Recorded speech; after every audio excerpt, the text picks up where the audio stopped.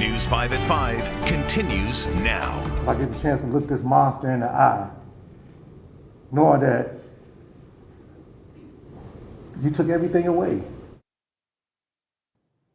That is one of the victims of former Cleveland dance teacher Terence Greene, sentenced today for sexually assaulting 8 of his former students. A jury convicted him last month on 65 felony counts, and today he was sentenced to 365 years to life in prison.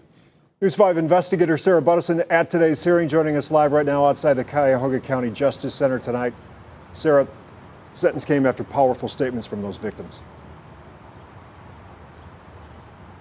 That's right, Rob. During the hearing here at the Cuyahoga Justice Center this afternoon, victims and their parents, Terence Greene as a serial rapist, a violent predator, and a monster. I've been thinking about this moment for like 20 years.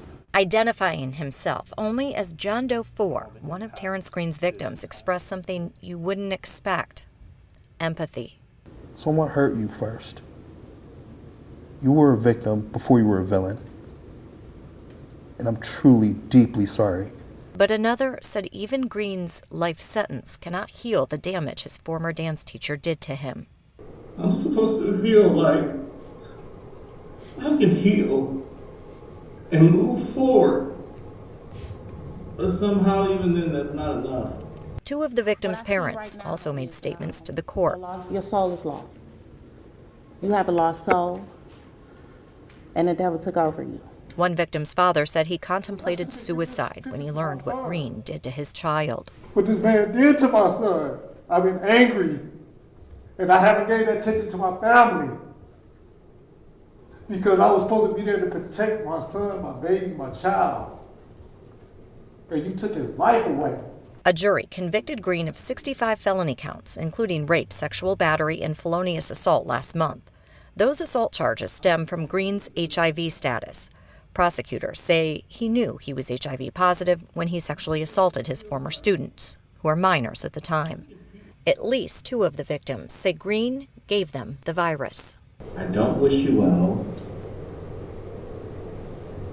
I don't wish good health. I hope you rot. Everything that is coming to you is what you deserve.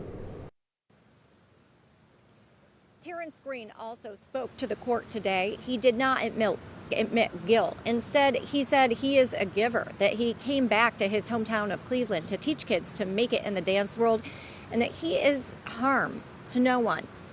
The judge obviously disagreed. Live in Cleveland, I'm News 5 investigator Sarah Buttison. Some disturbing